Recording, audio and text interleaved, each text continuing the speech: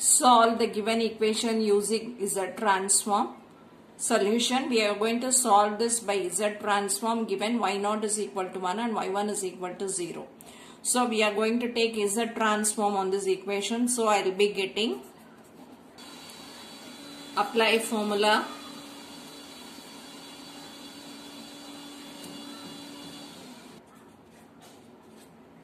now I am going to combine y of Z terms together.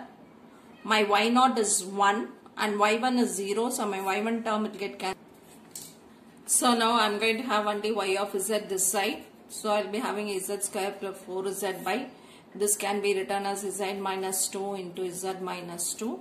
So I am going to take z commonly outside. Let me have it as whole square.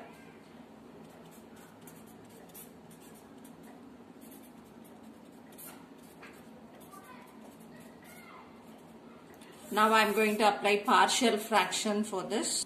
Take LCM and simplify.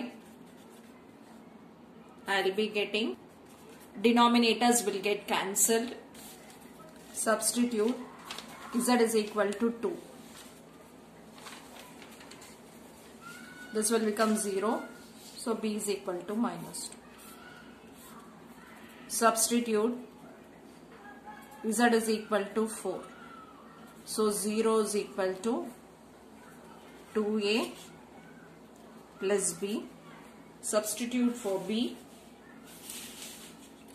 0 is equal to 2a minus 2. So when I simplify, a is equal to 1. Now y of z by z is equal to, now y of z is equal to z by z minus 2. Minus 2 into z by z minus 2 the whole square. Apply inverse z transform. I will have this 2z inside so that the formula, it will be easier. So now I will be having, this is equal to 2 power k. This is equal to minus k into 2 power k.